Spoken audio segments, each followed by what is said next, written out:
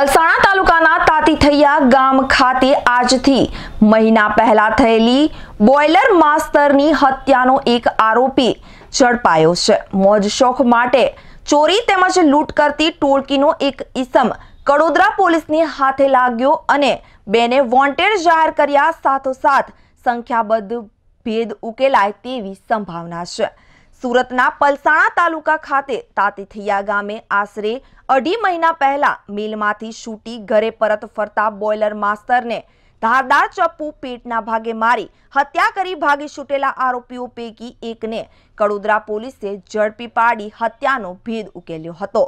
પલસાણા તાલુકાનો ઔદ્યોગિક વિસ્તાર એવા તાતીથૈયા ખાતે ગત 10મી જૂનના રોજ રાત્રિએ મિલમાં કામ કરી પરત ફરી રહેલા દીપક કુમાર ચંદ્રેશ્વર પ્રસાદ મહંતોનાઓએ હોરિઝન હોટલની સામે પ્રભાકર મિલ તરફ જતા અંતરિયાળ રસ્તા પર રાત્રિના અંધારામાં ચપ્પુના ઘા મારી દીપક કુમારના લોહી લુહાણ કરી ભાગી છૂટ્યા હતા।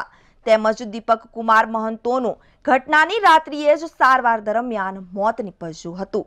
જે ઘટનાના તપાસ બાદ કડોદરા પોલીસના ઇન્ચાર્જ પીએસઆઈ સૂરજસિંહ વસાવા તેમજ હેડ કોન્સ્ટેબલ દીપકભાઈ શંકરભાઈઓને મળેલી માહિતીના આધારે તાતીથૈયા વિસ્તારમાં નીલકંઠ સોસાયટીના ગેટ પર આવેલી પાનનો ગલ્લો પરથી મનિયા સંતોષ સાહુ નાઓને 2 મોટરસાયકલ સહિત ઝડપી પાડી તેની જ સોસાયટીમાં રહેતા તેમજ આ ગુનામાં મદદરૂપ અન્ય 2 આરોપી અજય ખેરનાર તેમજ અજય ખાપરને વોન્ટેડ જાહેર કરી આરોપી પાસેથી 2 બાઇક કબજે કરી 72,000નો મુદ્દામાલ જપ્ત કરી હત્યાનો ભેદ ઉકેલ્યો હતો।